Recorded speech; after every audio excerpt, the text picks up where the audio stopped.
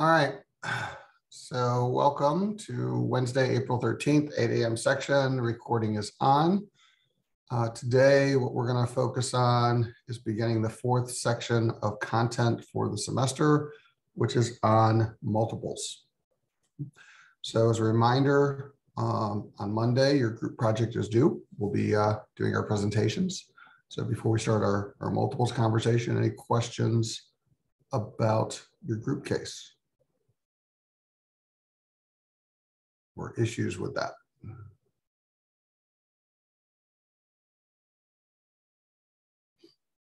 All right. Remember 10 minutes. Use numbers, put everything you're going to talk about in the PowerPoint, submit the Excel backups to make sure you get credit for everything, and put screenshots in the PowerPoints as well. Okay, and I put the sample presentations up from previous semesters if you wanted to use that to give you a sense of a format to think about for this section of the class. All right, well, again, if no questions, let's start talking about multiples.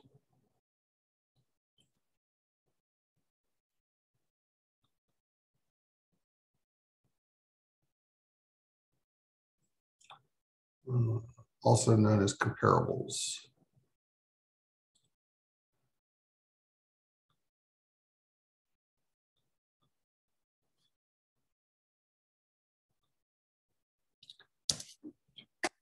So when we look at multiples or comparables, it's just a different way of doing the same thing, right? It's actually very much related to enterprise valuation. I like to call it the shortcut, right? So there's only one value for a company, right? Kind of what's called the law of one price. So however we value the company, we have to get to the same answer. So just because we changed our methodology doesn't mean we're going to get a different result, right? Because there's just one value for a company. So the idea is what we're really going to do is we're just going to use an alternative way to get to the same answer.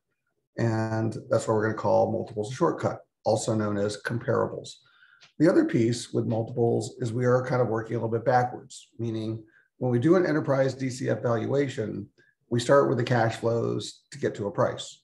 With multiples, we know the price. And so therefore, we use that price to help us work backwards to better understand the valuation. But at a very basic level, a multiple, also known as a comparable, uses market prices of similar things to give you a benchmark for valuation, right? And the most common one, if you've ever started to think about buying a house, comes when you buy a house, because you're going to have to get the house appraised. And essentially, the appraisal for a house is a multiples valuation, right? So what's going to happen is that the person that's doing the appraisal is going to say, okay, you need to appraise this house. So I'm going to look up similar houses that have sold in the last 6 months in this area, okay?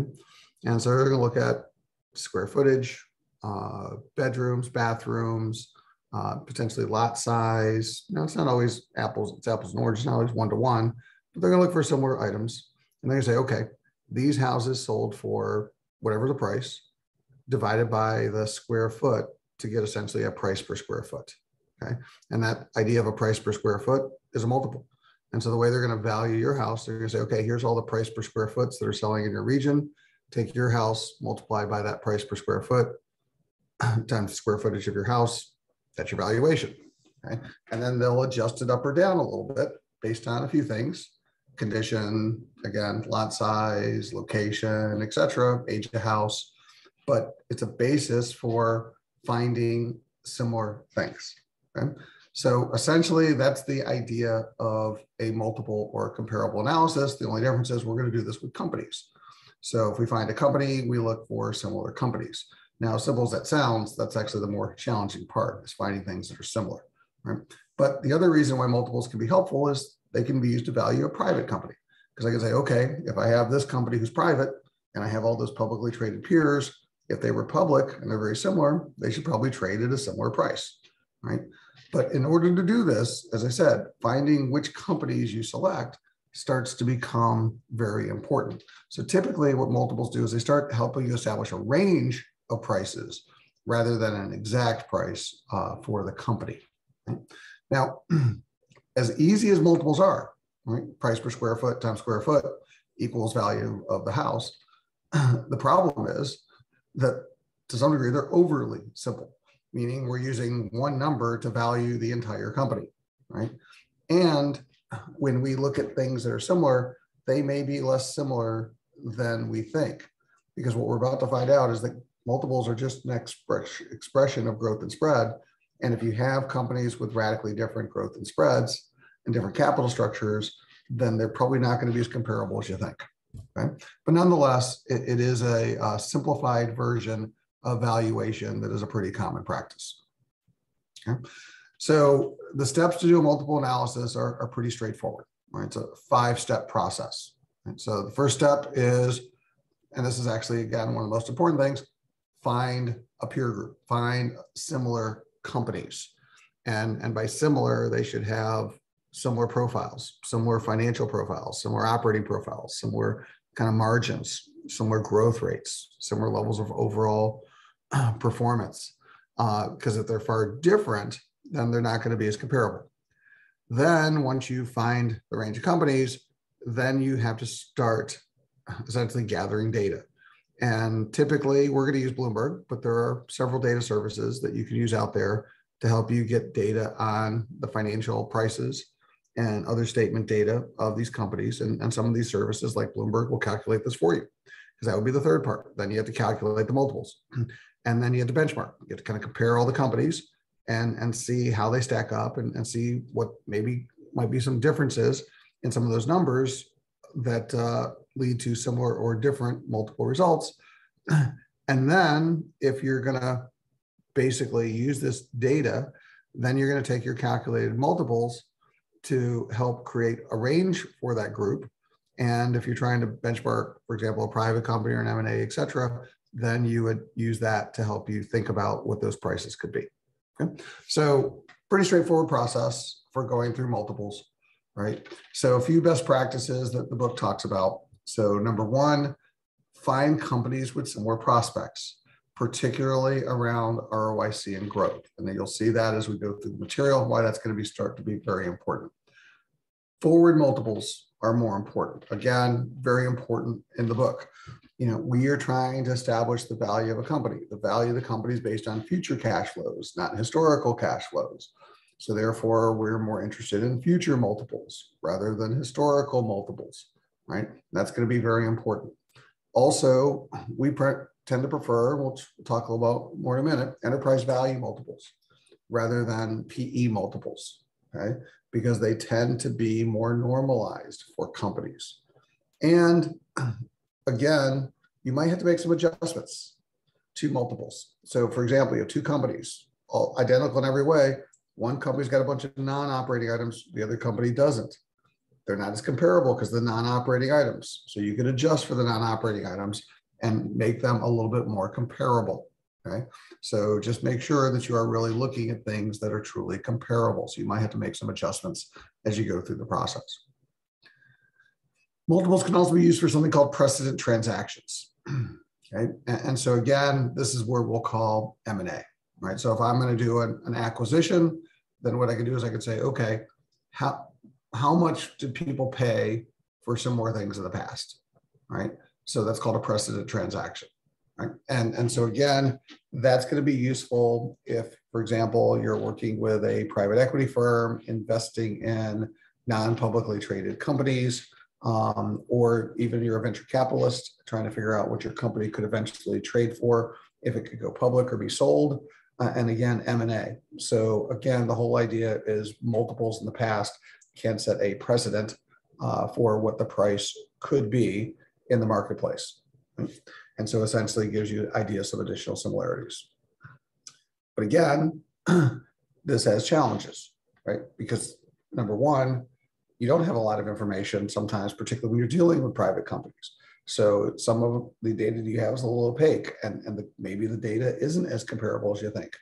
And the timing matters. So for example, if you're doing an acquisition today, given everything that's going on in the real world with spiking inflation, rising interest rates, uncertainty over economic conditions, what's going on with the war, it's probably going to be a different valuation than it was 6 months ago when everything was much more peaceful, interest rates were still low, people didn't have big expectations of the challenges of the future.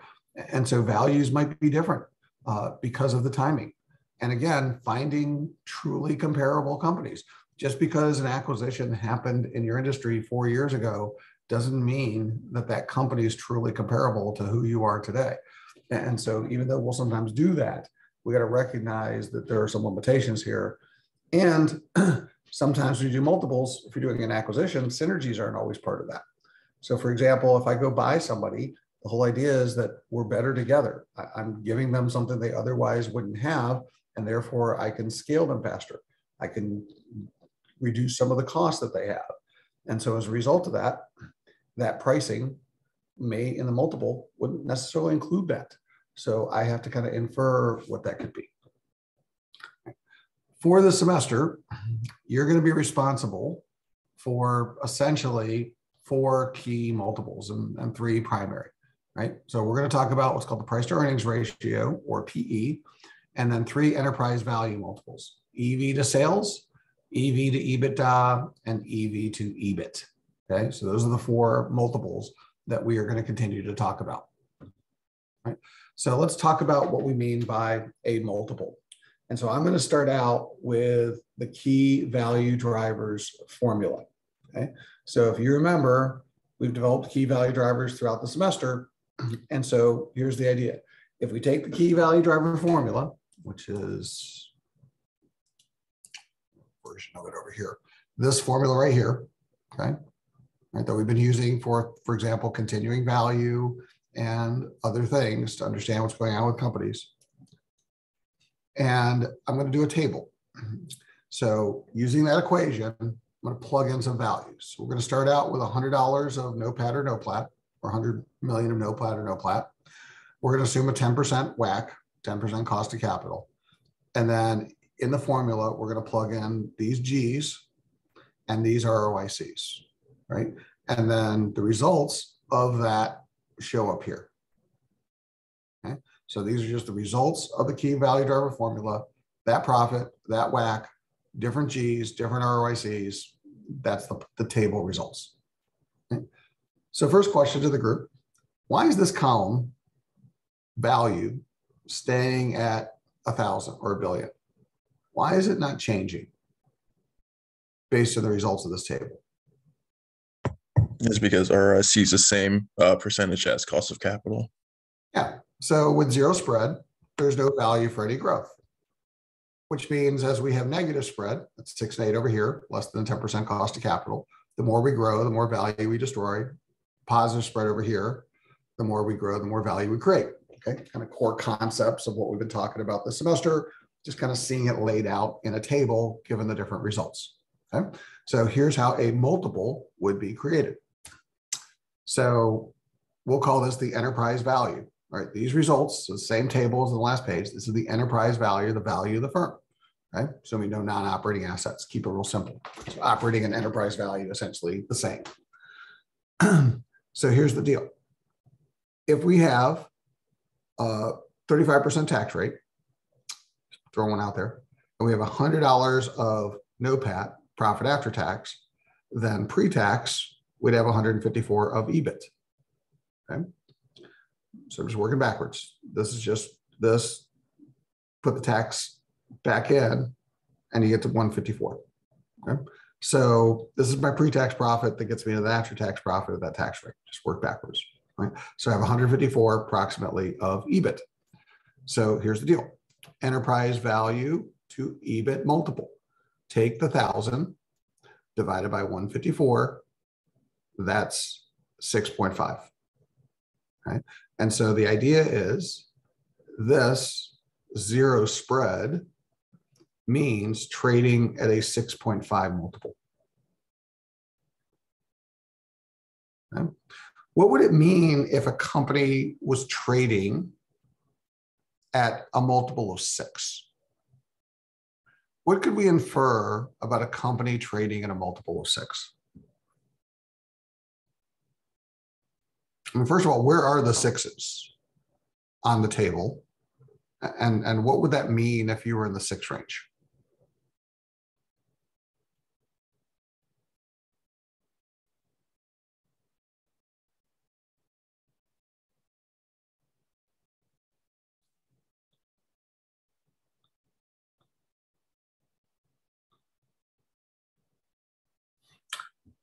All right.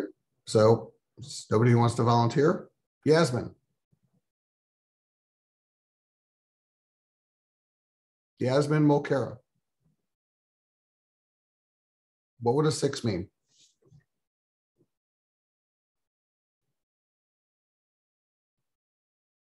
Yasmin, are you in the class? Yes, I'm not 100% sure. Okay.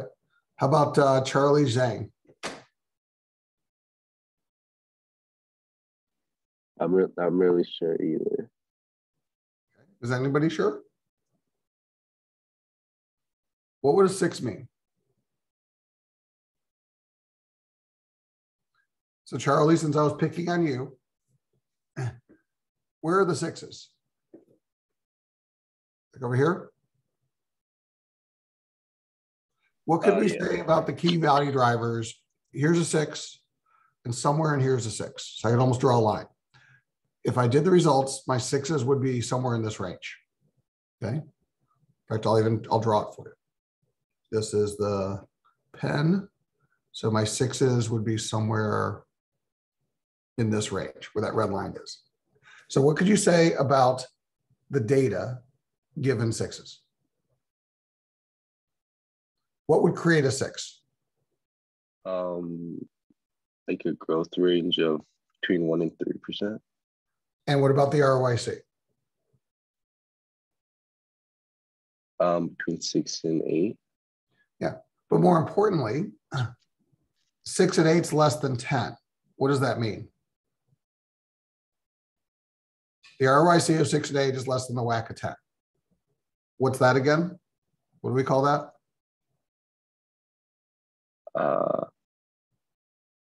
Is it like the negative spread? Exactly. Sorry, just leading the witness there. Thank you. But that's the idea. Like if a company's trading in a multiple of 6 in this industry, one of the things we can infer is they likely have a negative spread and a pretty low growth rate. I can't tell you exactly what their ROIC is because a couple of different ROIC growth combinations could give me a 6, right? And that's the point of multiples. But generally, if a company's trading at 6 in this industry where 6.5 is break-even spread, then most likely they probably are having a negative spread. Same thing. If a company is trading at a multiple of 7 times earnings, here's a 7, here's a 7, somewhere in here's a 7. There's several different combination pairs. I could be 312, I could be 214, I could be one somewhere around 16-ish, right? And so that's the point. I can't tell you exactly which one it is. A company trading at 7 times EBIT may have any of these pairs, but what I can tell you is they're likely to have a positive spread at low growth. And so that's the point about comparables, is that if I see a company that's trading at about 7 times, somebody else is trading about 7.3 times, I know in this industry, they probably have a positive spread. If I see a bunch of companies trading at 4 or 5 times multiples, they probably have a negative spread, because here is where my break-even spread is for this industry, right?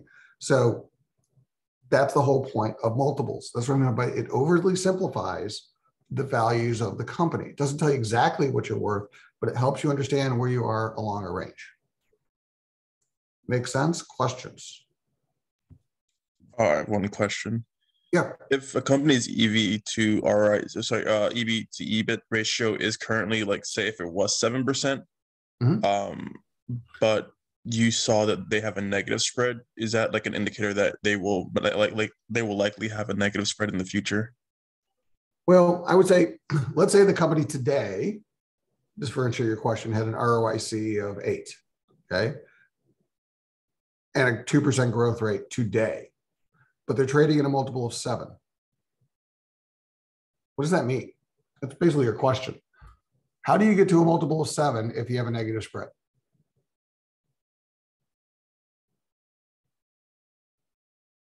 Would you just have a higher EV, or sorry, a higher enterprise value or lower EBIT?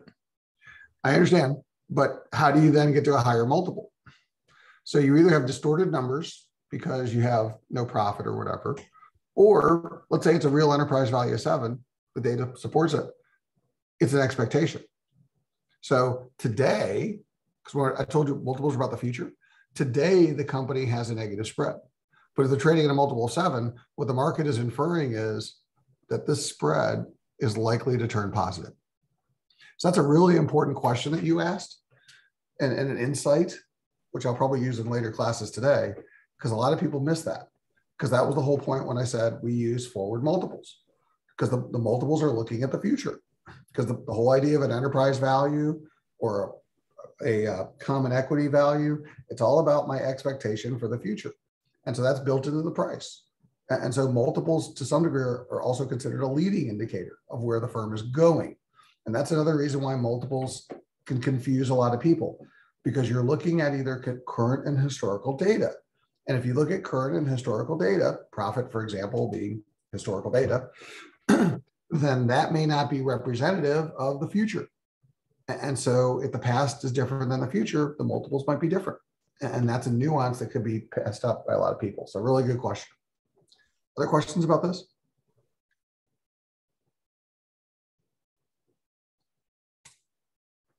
All right.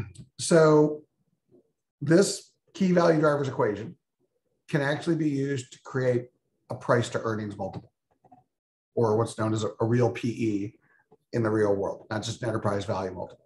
Okay. And the whole idea is when you do a price to earnings multiple, what you're doing is you're doing a cash flow to the shareholder. Equity is income. Income is net income. That's profit. That's shareholder equity. So when we do valuation, ROIC is based on free cash flow. Okay. Free cash flow is profit after reinvestment. That's what's up here. But cash flow to the shareholders, if I just stripped out all the debt, is essentially the same formula.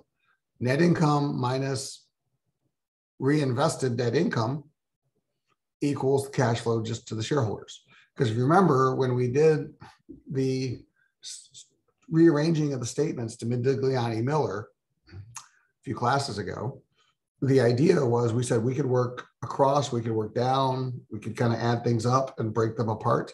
So that's the whole point. If we just stripped out and looked at purely equity cash flows, net income minus reinvested equity equals the cash flow to the equity holders. That's what's left to pay out your theoretical dividend or share repurchase.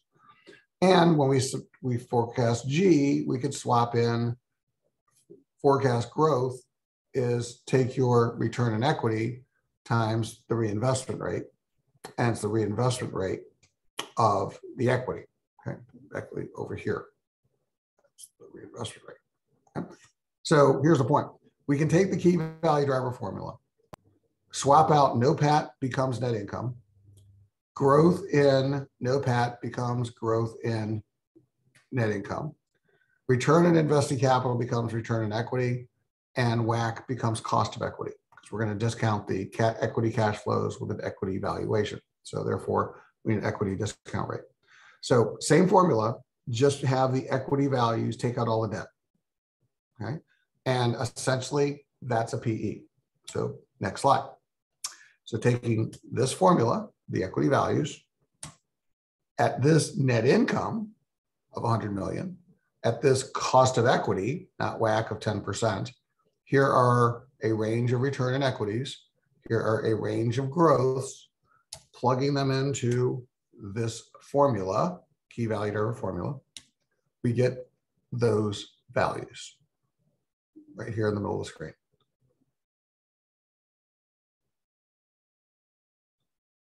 So these are essentially the table values, kind of like we did the enterprise value, just key value driver with these Gs, these ROEs, these net income, cost of equity, solved. Here's price to earnings multiple. Take value, price, divided by income, earnings, P divided by E, multiple of 10. Same concept. Companies that have multiples less than 10 likely have negative spread. Companies that have multiples greater than 10 likely have positive spread. What's key to the comparables, similar risk. If they don't have the same cost of equity, then the multiples are not going to be calculated the same way. Okay, that's why it's important to find similar companies. All right, well, again, we'll see that more when we start playing with the actual formulas. Okay. But that's the whole idea of a PE multiple. That's all it is.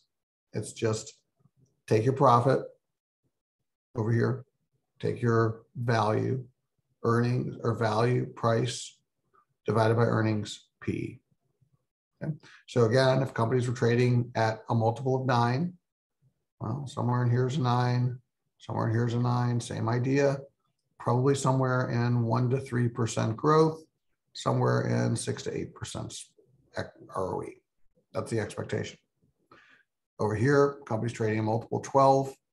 Well, here's a 12. Somewhere here, here's a 12. Companies probably have somewhere around 14 to 16% ROE, 3 to 4% growth. So again, I can use the multiples to kind of help me understand the values working backwards. I can use the values to drive the multiples. These things will work forward and backward. Questions?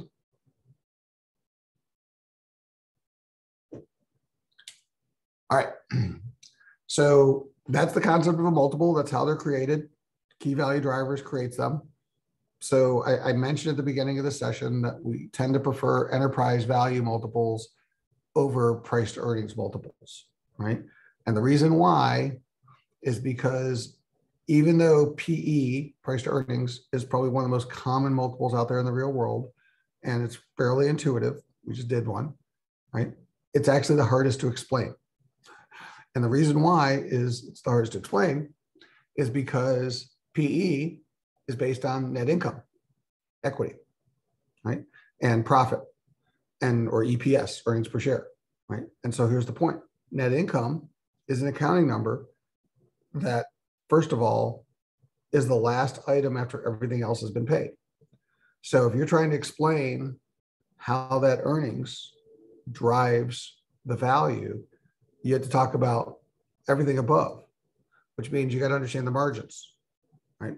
Both gross margin and operating margin.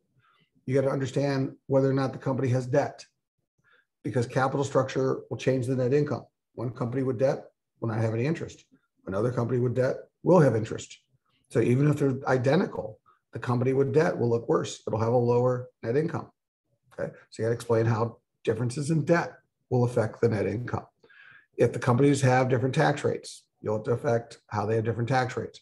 If the companies have different non-operating items or one-time charges, those will affect net income. So the point is, net income just has more items that you have to explain when you try and understand the multiples across companies.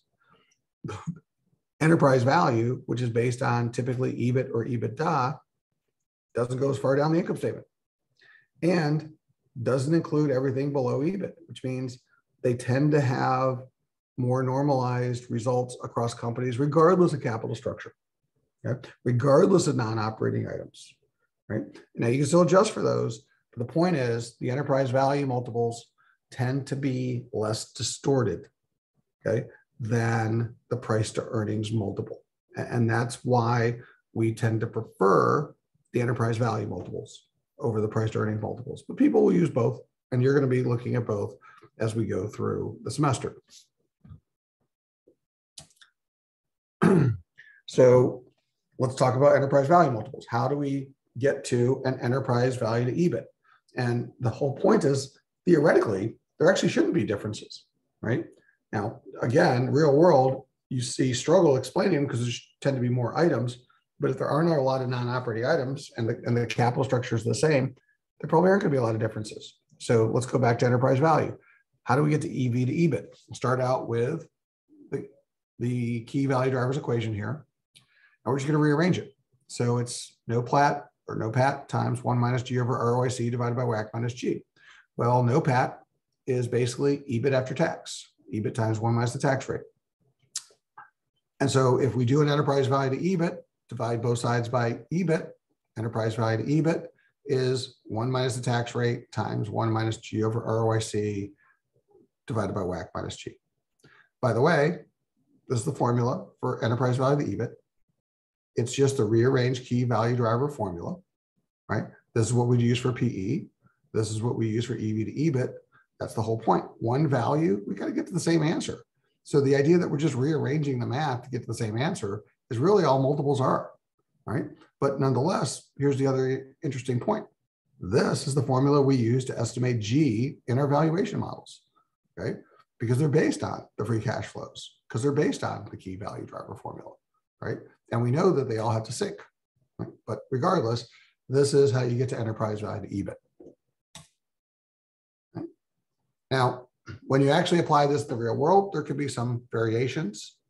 And again, where would the variations be in the enterprise value to EBIT? Again, companies have different tax rates. They're going to have different EV to EBITs. If companies have different growth rates, they're going to have different EV to EBITs. If company has different ROICs, they're going to have different EV to EBITs. If they don't have the same risk profile, different WACCs, they're going to have different EV to EBITs. So this is what I'm saying, like finding comparable companies, because all these things have to be similar to get a similar value. If they're not similar, you're not going to get a similar value. Therefore, not comparable. You can't compare Twitter and Google. They have far different growth rates. They have far different levels of return. They have far different risk profiles. So therefore, looking at their multiples, they're really different. And they're far less comparable. Just because they're in the tech industry doesn't mean they're comparable. They're at different stages of their life cycle, right? They're just different. And that's what we have to recognize. And they're going to have different growth return combinations and different risk profiles. So therefore, they're going to trade at different multiples. And we got to understand that. All right. Third multiple is EV to revenue, okay? Or what's known as EV to sales. Same thing. We've already used this in the valuation model. How do we get to EV to revenue? Well, enterprise value to revenue, start with the key value driver equation. And then what we're going to do is we're going to say, okay, this is NOPLAT. So NOPLAT is revenue times margin. EBIT times 1 minus tax rate over revenue to get to our NOPLAT. Okay? So we're going to divide both sides by revenue. And so what we're left with is enterprise value to revenue is our margin times 1 minus the tax rate, EV to revenue, 1 minus the tax rate, and all this is left. Okay, so this is the enterprise value to revenue. So here's the interesting thing. All of this is the EV to EBIT formula. So therefore, enterprise value to revenue is margin times EV to EBIT. Again, rearranged math. Direct relationship between key value drivers and the enterprise value or to revenue or EV to sales multiple. And EV to sales, enterprise revenue, interchangeable terms. So it's just EV to revenue is your estimated margin, EBIT divided by revenue, times the enterprise value to EBIT multiple. How did we estimate margin in our valuation model? EV to revenue is EV to revenue divided by EV to EBIT multiple is our margin. That's EBIT to revenue. That's what we've already been doing for the last few weeks of the class. But again, the whole point is law of one price. These are just rearranged equations that basically give you the same value. And that's how we're going to start getting more insight as we triangulate. I'll pause. Questions about any of this?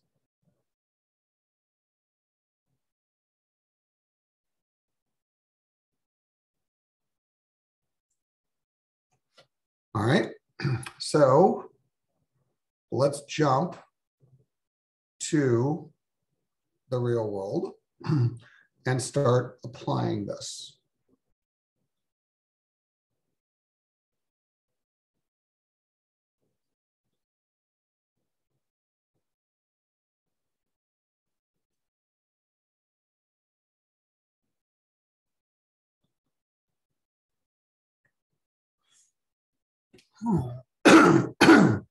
Easier to share a desktop. So we'll do that.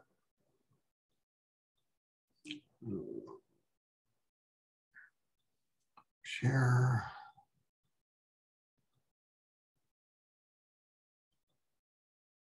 Desktop. All right. So earlier this semester, we had the little key value drivers spreadsheet that we talked about in class. And we talked about the 4 scenarios for creating value. Like what happens if you change growth? Nothing happened.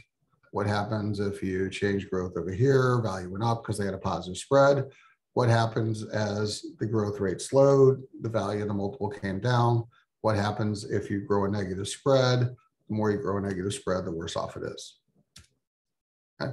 Those were the key value driver lessons that we've established earlier in the semester for the companies. But notice what we did when we did the key value drivers is we used the key value driver equation to basically create a value, no different than here in our PowerPoint when we use the key value driver equation to create this table of results. It's basically just this data, it's not being in a table. Same idea, same formula creates these values. Value divided by profit is the multiple. That's the whole idea.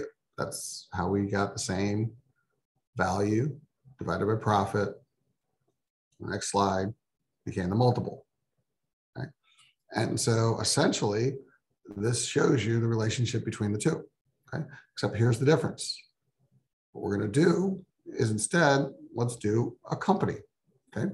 So let's say we do Walmart. So here's how we'll start doing the multiple for Walmart. We'll do a price to earnings multiple. Okay. So let's go here and look up Walmart. So we're going to need a few data points, right? So first, I'm going to need a cost of equity, not a WACC, cost of equity, because I'm doing PE. Remember the formula. So I'll type in WACC. This is where I get both the WACC and the cost of equity. There's Walmart's cost of equity. There's Walmart's WACC.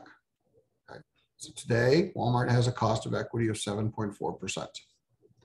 So let's go over here and let's say this is, and I'll insert a column. So if I'm going to do a PE, then this is actually expected net income. Okay. This is my growth in net income. This is my expected return on equity. And this is my cost of equity. Okay. So same 4 elements. I'm just doing these 4 items here. So let's talk about what is my cost of equity for Walmart. Well, we just said it's 7.4%. Yeah. Now, I need expected net income and I need return on equity. So let's come over here. And where do we get expected net income? EEO. This is Walmart's consensus earnings estimates for today, for the next 4 years, actual 4 forward years. As I hinted to you earlier in the semester, and as the book talks about, we want to use a future multiple based on future earnings to do a future value of the company, right? And so therefore, we care more about the forward earnings than we do the historical earnings. We get better multiples that way, right? But multiples being created the same way on this table. Okay, so for example, this is 2023 net income right there. So here's the point. This is 2023 earnings per share based on that income. How do you do a price to earnings? Price divided by earnings per share, PE. Sorry, PE, 22.47. Okay.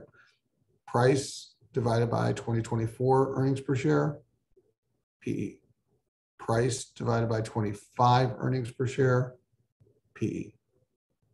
Okay. That's just the multiples. Bloomberg's just creating these for you, so you don't have to do this by hand. Okay. So back to this. We care more about the forward multiples than the historical. So this year, as we talked about, includes both historical and, because we're in April, and this is based on the years already started for 2020, their fiscal 23. Okay, so February, March already done. They're now in April. So this includes a combination of forecast and actual data. The second forward year, you can count over 1, 2, is a clean 12-month forecast. Again, these tend to be more normalized when we do multiples. So we want to use these clean forward years. All right. So for our purposes, we'll simplify and say second forward year. Okay. So Walmart's PE. So basically, right now, their net income expected in 2024 is 19,705.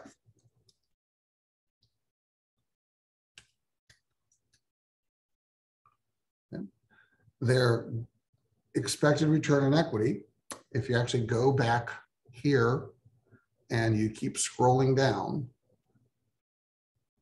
you'll see that the analysts are forecasting a return on equity because essentially they're forecasting the profit into the balance sheet. They can forecast a return on equity. Now, you can scroll down or you can minimize to the bottom half of the screen. So there are the next 4-year forecasted return on equity. So we need a return on equity for Walmart for the future that is representative of perpetuity. Okay. So the next 4 years at least are 21, 22, 22, 19.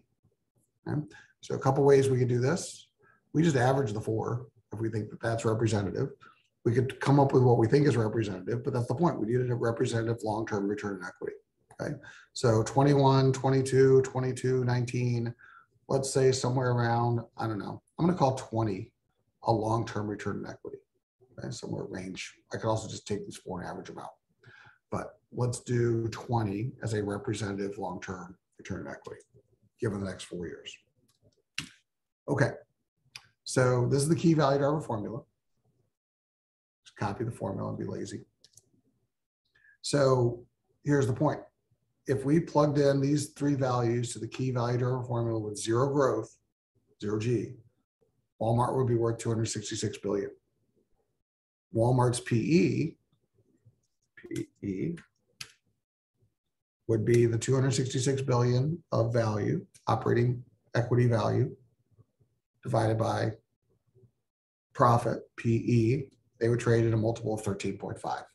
So with no growth, Walmart would trade at a multiple of 13.5 if they had a 20% return on equity in the future at a 7.4% cost of equity. And given their profit times earnings, that would be their value, about $266 billion. Now, the actual PE for Walmart today is not 13.51, unminimized. Mouse problems, reload the screen. Their actual PE for the second forward year, that's what we're talking about, is 21.02. So come here, 21.02. So this is what this little model gets us. This is the equity value, AKA price, right? So the model says with no growth, they'd have a PE of 13.51. They're actually trading at 21. So obviously they expect growth. What if they grew at 2% G? And we can kind of solve for a G that makes all this work. Well, it's going to be higher than 2, 3, higher than 3. As I said, lazy, solver, data. Where's the solver again? I'm forgetting version of Windows I'm in. What if?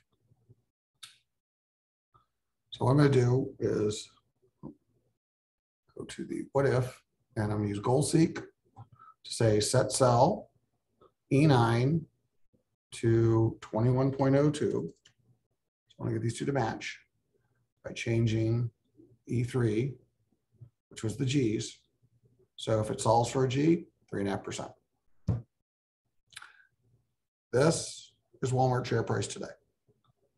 That income at that growth long-term, at that return on equity, at that cost of equity is that multiple. By the way, earnings times multiple is the price. with the key value driver equation. Walmart's equity value should be about $414 billion, assuming non-operating items. So there probably a few non-operating items, but somewhere around here should be their share price. So by the way, let's go back to Bloomberg. And I'm going to do a DES, because on the DES screen right here is what's called the market cap. Market cap is share price times shares outstanding. For Walmart, 421,655 million. Theoretical value, pretty darn close. All right. And I knew it would be. Like, I didn't know I was going to do Walmart 20 minutes ago. I just kind of thought about it on the fly.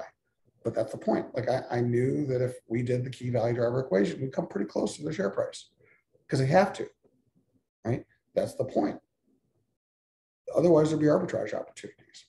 There's one value for Walmart, rearranged math gets there. I know that this is just the rearranging of the math. I get there, I can back into the Walmart share price. Just like we did an as-is valuation in the DCF, we can essentially do the equivalent of an as-is valuation in multiples. Again, pause, questions about any of this.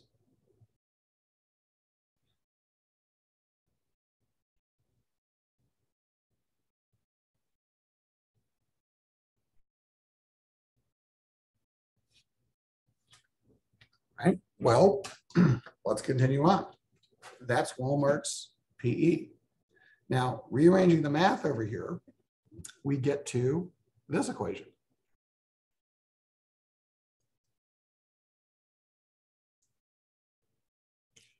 Enterprise value to EBIT. Okay. So to get to an enterprise value to EBIT, we need to know a few more pieces of data, right? We need to know their tax rate. We need to know their G, which this G is not the growth of net income. This is the growth in the NOPLAT. We need to know their ROIC, not their ROE, and we need their WACC, not their cost of equity. Okay. So here's what I'm going to do. I'm going to put, just so I align myself in the equation. I'll put the equation over here. There's enterprise value to EBIT. Okay, so again, we'll do Walmart. So what do I need to know? I need to know the tax rate that Walmart is going to pay. I need to know the G for Walmart. I need to know the expected ROIC, because the future, not the past ROIC, and I need to know the WACC. And if I know that, I know the EV to EBIT. And again, I can also look in the real world to see the actual EV to EBIT for Walmart. Okay. So what is the tax rate? Well, same process. I care about the forward tax rate. So first thing I'm going to do, I'm going to go to guidance, GUID, and I'm going to look up Walmart tax rate and see if there's any guidance for tax rate.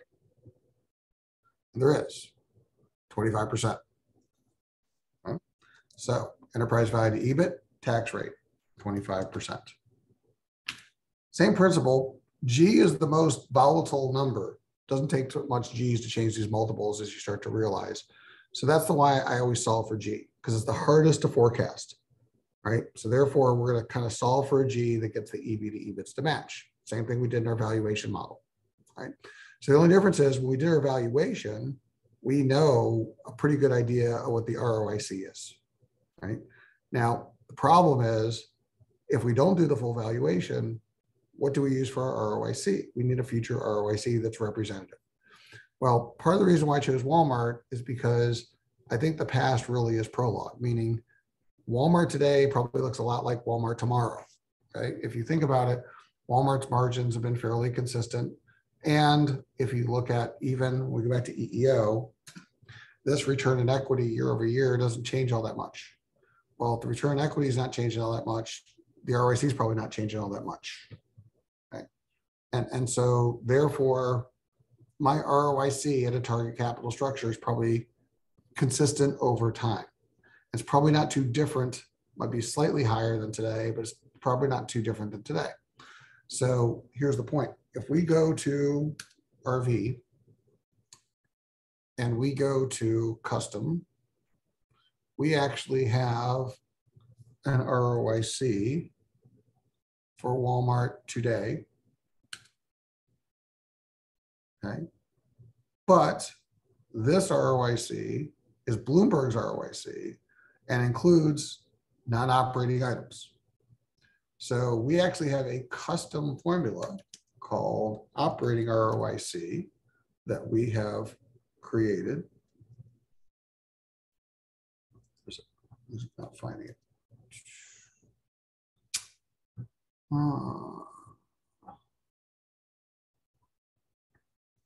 Custom field. Why is it not finding my custom field? Search up. No. Why Bloomberg's not finding my custom fields today? Oh well. I want to use my formula. Change the formula library. It's kind of weird. It just looks like a completely different. It is. That's weird. I know operating ROIC is right there. Use an RV. I don't know why I did it that way. Usually it's just your custom formula should show up right there. But the point is, here is the operating ROIC for Walmart. Here is the Bloomberg ROIC for Walmart. We always talked about this being the preferred one. And what we said is this is probably today not too different than tomorrow. Fairly consistent margins, fairly consistent ROICs. So usually I'd want to forecast, but in this case, because Walmart's a pretty stable firm, I think this might actually be representative of the future. Okay, so I'm going to use this 14%.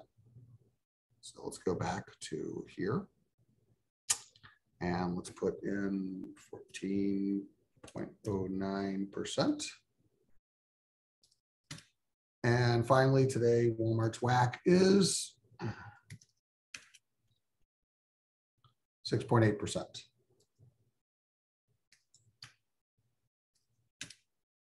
Okay, so here's the point. We have a tax rate, we have an ROIC, we have a WACC, and so we just want to solve for growth. Their actual EV to EBIT is EEO.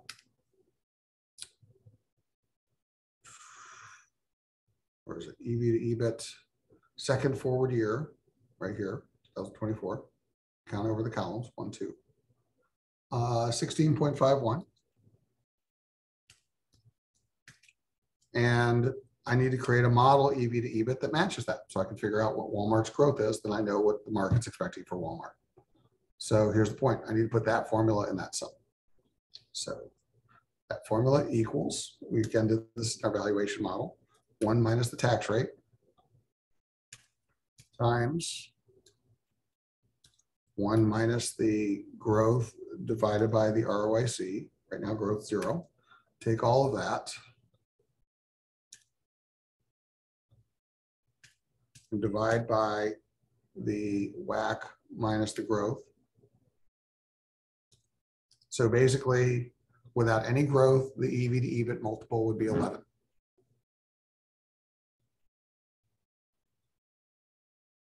And multiple for Walmart today is at 16.5. So obviously the market's expecting growth. Let's put it in 2%. It's probably higher than 2. Now remember, this G is growth in NOPLAT. This G is growth in net income, right? But 3, somewhere in there, it's probably fairly close, right? But here's the point. I can use my solver again. I want to be lazy. So data, what if, seek. So I want to set cell EV to EBIT to match the current one, 16.51, by solving for the growth. And the answer is 3.3. So that's Walmart's operating values that lead to their EV to EBIT. This is Walmart's equity values, which leads to their PE. We understand Walmart's multiples. So Walmart, which has that ROIC, that WACC is trading at this multiple. Questions about any of that?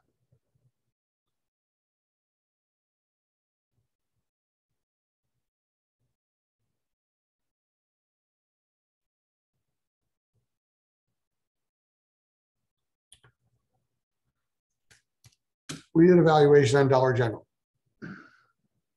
So let's do a comparison. Let's assume Dollar General is comparable. Let's see what we can learn about Dollar General. Okay, so DG.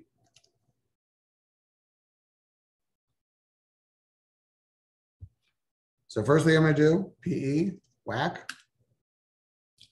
This is their cost of equity, 7.5. This is their WACC, 6.4 for Dollar General. 6.4, 7.5. So these risks are fairly similar. Okay. Next, let's do EEO. This is second forward year net income, 2734. Smaller company. This is expected return on equity, 41, 45, 44, 44. So I'm going to call it 44. I would probably average those out, but they look pretty consistent. So again, take the formula over 1, solve for the G, set cell P. Actually, probably put my PE in. PE is the EEO screen. Right now, for Dollar General, second forward year, 19.43. So 19.43. Right. So I'm going to solve for the model PE, the match. So what if Coal-Seek? So I want to set cell here to 19.43 by changing that. Oh, would help with the formula there. Copy, paste. All right, there we go. What if Coal-Seek? Set cell here with the formula in it this time to 19.43 by changing this. So Dollar General is here.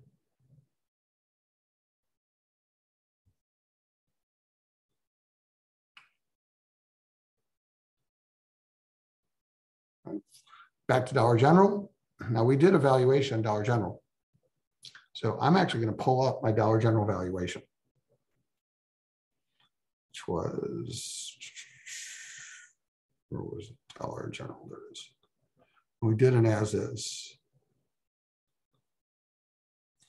So Dollar General, we had used a tax rate of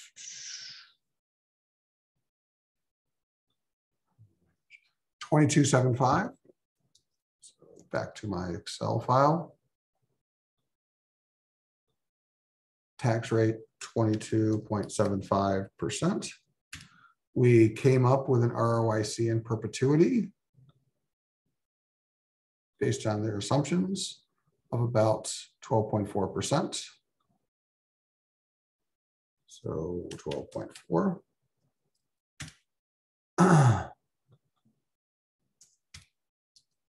Right. So essentially, formula, the actual EV to EBIT today, which was different than our time evaluation. Second forward year, EV to EBIT, 18.82. That 18.82. So again, what G is the market using? Let's do a solver again. What if Coal-Seek? So set cell was it F13 to 18.82 by changing, sorry, set cell F17. Oh, F17, there we go.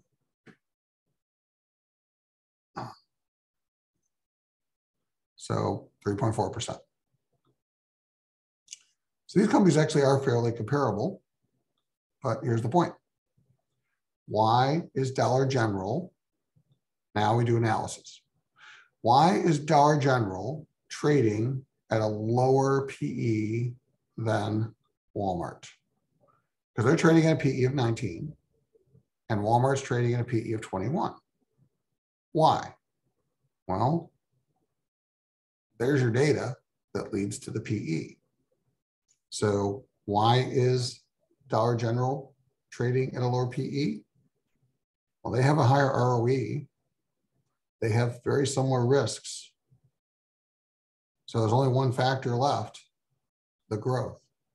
Lower G, 2.7 versus 3.5, even at a higher spread, this lower G is why Dollar General is trading at a lower multiple. Okay. If, just a little what if, they had the same G, they traded a higher multiple, 23, not 21. But they don't have a higher multiple because they don't have a higher G. Their expected G is lower. So what do I know about Dollar General?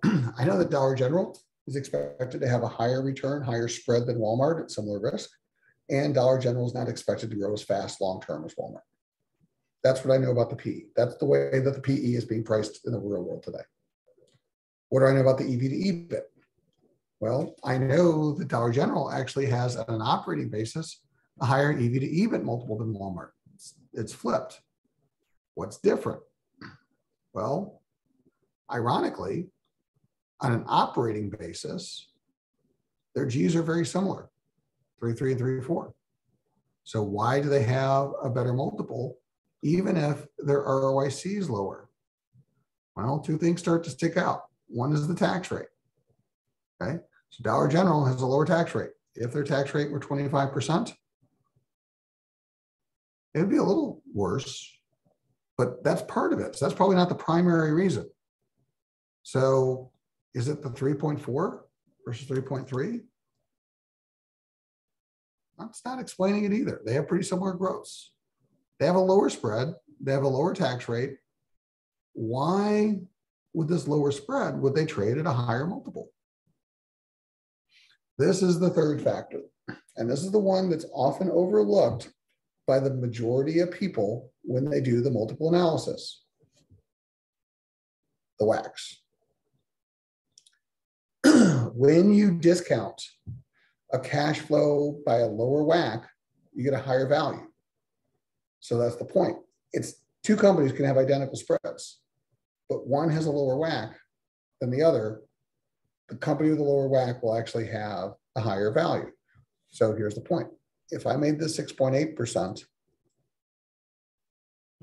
then their multiples would be almost identical. So don't underestimate the impact of the risk. So in the case of Dollar General, the operating risk of Dollar General right now, lower WACC of 6.4, is viewed as beneficial to their multiple. That's why they're trading at a premium to Walmart on an EV to EBIT multiple. It's not because they have better growth. It's not because they have better spread. They have worse spread on operating basis. It's because they have a little bit lower risk. So why is Dollar General PE lower than Walmart's? Well, on a PE basis, we're talking about net income, which other things besides the operating performance can affect net income. Like, for example, Walmart could be paying bigger dividends, buying back more stock. Their growth in net income might be faster, right? Even at a lower return, giving them a higher PE. But when you look at stripping out all of the debt and non-operating items, you look at the enterprise values, Dollar General's enterprise value right now is a little bit better than Walmart's because there's a little bit less perceived risk in the operating cash flows that are driving the EV multiples.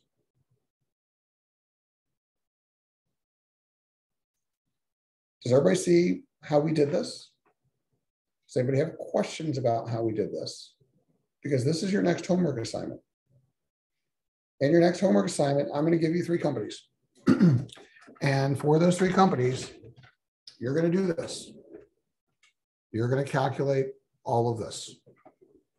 And you're going to do a 500-word write-up minimum that explains the differences in the multiples, as we just did with Walmart and Dollar General. And the key is, and the words that we're going to use, is that Walmart is trading at a premium to Dollar General, lingo, in PE. Dollar General is trading at a premium to Walmart in EV to EBIT. Said a different way.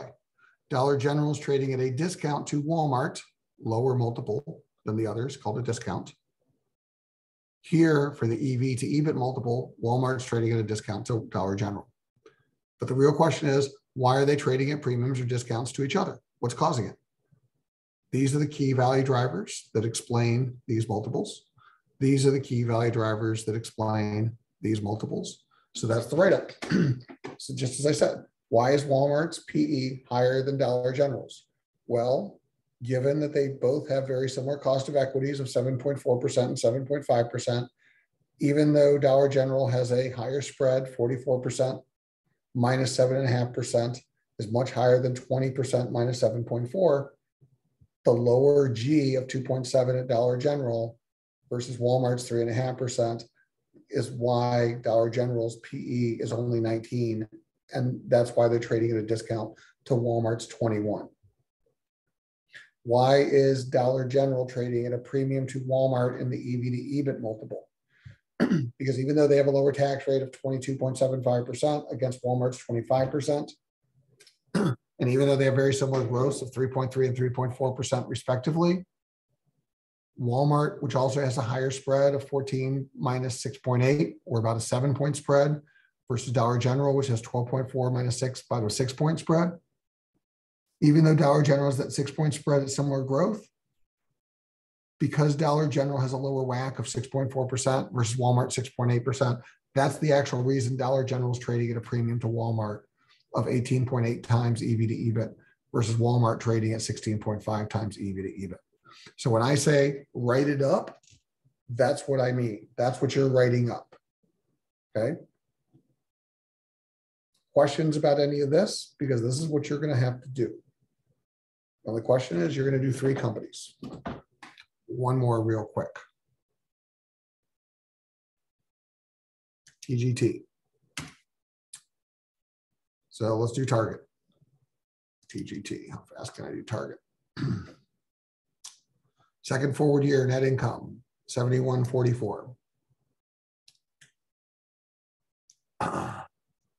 Return on equity for Target. What's representative? 55, 59, 59, 40. Starts to go down. So what do I think is really representative? I think I'm going to put 45 as more representative, closer to 40. Okay. What's their cost of equity? WACC. Cost of equity, 8% and 7.3. Here. 8. And down here, 7.3. What is their multiples? Current PE, second forward year is 14.5. So 14.5. PE second forward, or EV to EBIT for Target second forward year is 12.18. So Target is clearly trading at a discount to both Walmart and Dollar General. We need to find out why. Do they do tax rate guidance? I hope they do.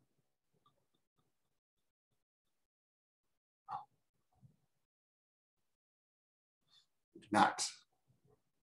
TA.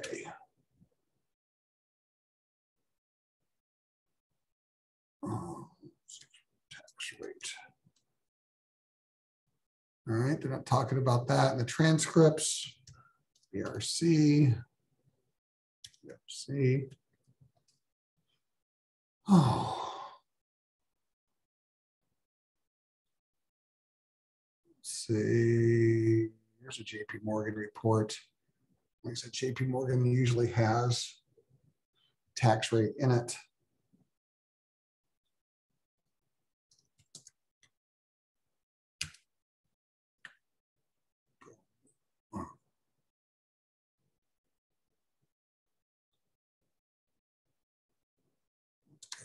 One.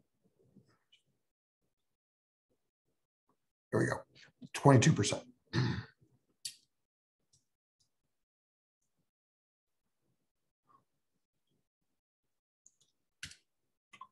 And for ROIC, I'll grab it off of the RV screen.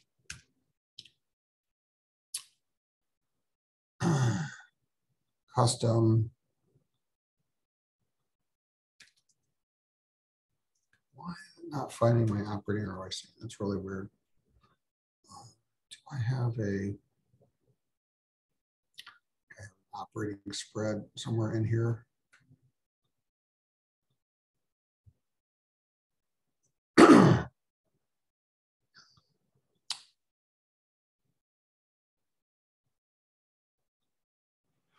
All right, there it is.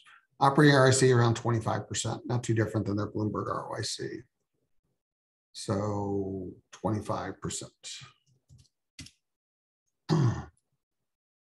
So solver, data.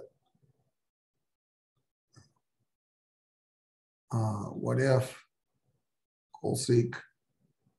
So I want to set cell. Oh, I gotta get the actual PE. It's 14.5. Paste. Copy that over. Formula. Copy that over. Paste. Copy it over. Paste. What if goal seek? Set cell here to 14.5 by changing here. So target, and I can already see this, is trading at a discount because they have a very low expected G of 1.3%, even though they have a similar spread as Walmart and Dollar General, much higher spread than Walmart, similar spread to Dollar General. What's going on in the EV to EBIT multiple? It's that 1.3 that's really hurting Target. I bet they have a lower G in the EV to EBIT as well. So where was it? Data, what if, goal seek, set cell here to 12.18 by changing that. And I'll be willing to bet you $1 that that's also around 1%. So why is Walmart trading at a discount? Walmart's trading at a discount. Target's trading at a discount to Walmart because they have a G of 1% versus Walmart's 3%. And that's why they're trading at 12 times earnings, even though they have a better spread. They also have a higher WACC. And this high WACC is also hurting their multiple. You can see that, but if you change that to 6.8, their multiple would be higher. Okay, so two things are hurting Target's EV to EBIT: higher WACC and lower G, 1.2 versus 3.3, 7.3 versus 6.8. That's why they're trading at a discount to Walmart, clearly trading at a discount to Dollar General for same reason. And again, why is Target trading at a discount to Walmart and Dollar General for PE, lower G, even though they have a very high spread? All right, so I'm going to give you 3 companies. Monday, this coming week, you're going to have to do this analysis with these 3 companies that I give you. You're going to have to create the template. You're going to have to write the 500 words, and you're going to have to submit this by 7 a.m. So you have 2 deadlines next week. 1 is your group projects are due Monday. 2, this multiple assignment is due Monday. Individual multiple assignment, group project due Monday. If you have any questions, TAs have office hours later this week. This video will be posted in the next few minutes. Have a good week. See everybody on Monday. Thank you. Have a good weekend. Thank you. Thank you.